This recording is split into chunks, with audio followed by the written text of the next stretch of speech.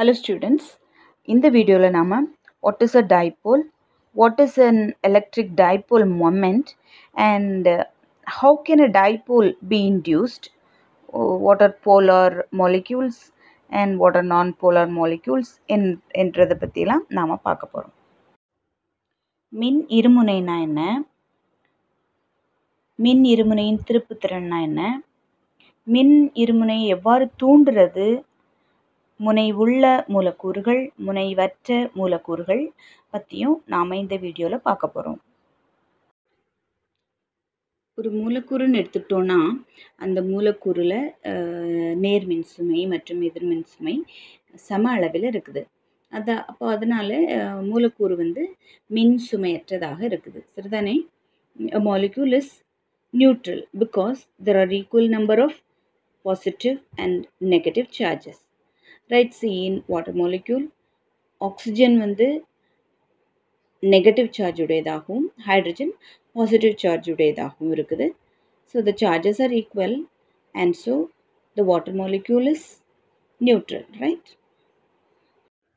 அதே போல் இந்த boron trifluoride எடுத்துட்டோன்னா boron positive charge ஆகவும் ஃப்ளூரைடு நெகட்டிவ் சார்ஜ் ஆகவும் இருக்குது. போரான் 3+ ஆகவும் ஃப்ளூரைடு 1- ஆகவும் இருக்கிறதுனால 3 fluorides are there and so it is 3-. So 3 positive charge and 3 negative charge இருக்குது.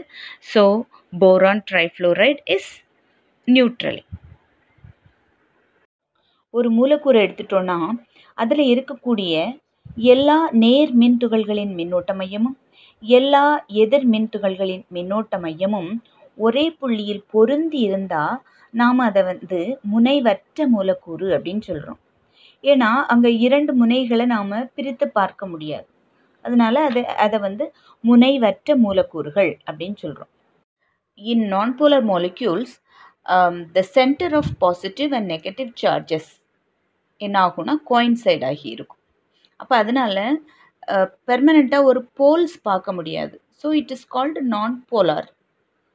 So the example may be hydrogen, oxygen and carbon dioxide. நேர் மற்றும் எதிர் மின் துகள்களின் மின்னூட்ட மையங்கள் பிரிக்கப்பட்டு இருந்தால் அந்த மூலக்கூறுகளை நாம் மின் முனையுள்ள மூலக்கூறுகள் அப்படின்னு சொல்கிறோம். ஏன்னா அங்கே ஏற்கனவே 2 முனைகளும் பிரித்து வைக்கப்பட்டுள்ளன. சரிதானே? எனவே அதை நாம் மின் முனை உள்ள மூலக்கூறு அப்படின்னு சொல்கிறோம். In polar molecules, the centers of the positive and negative charges are separated. Right? So, poles are being formed. So, they are called polar molecules. For example, water and ammonia.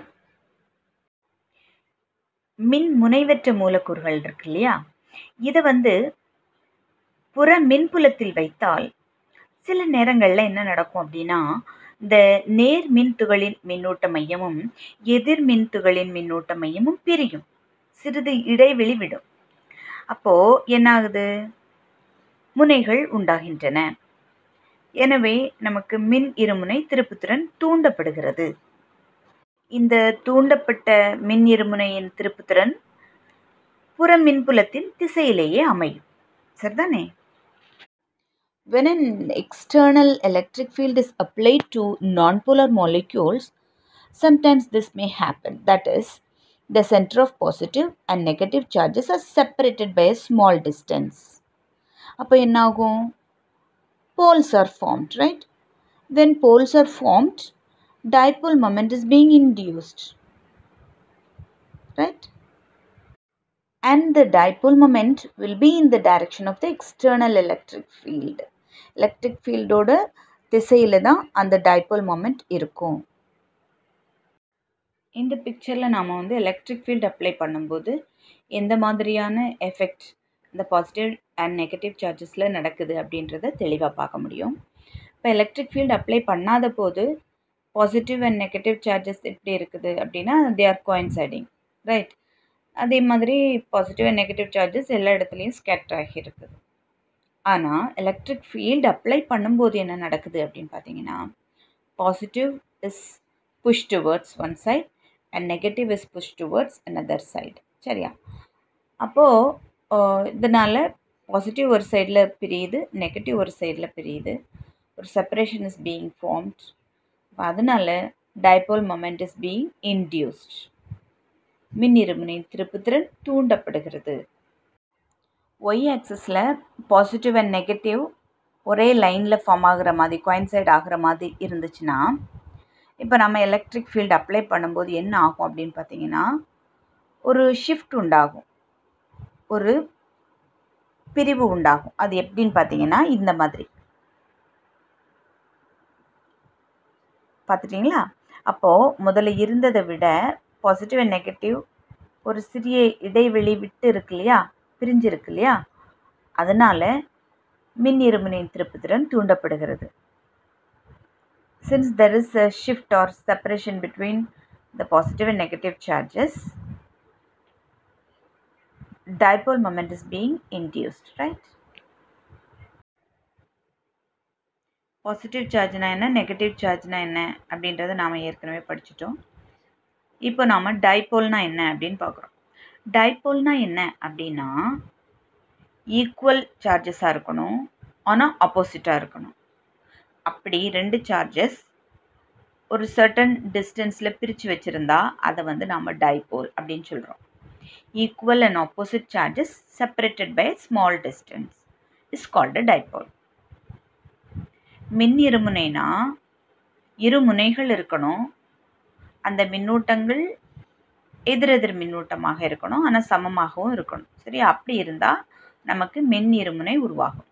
அதாவது சிறிய இடைவெளியில் பிரித்து வைக்கப்பட்ட இரு சமமான வேறின மின்துகள்களை நாம் மின் இருமுனை அப்படின்னு சொல்கிறோம்.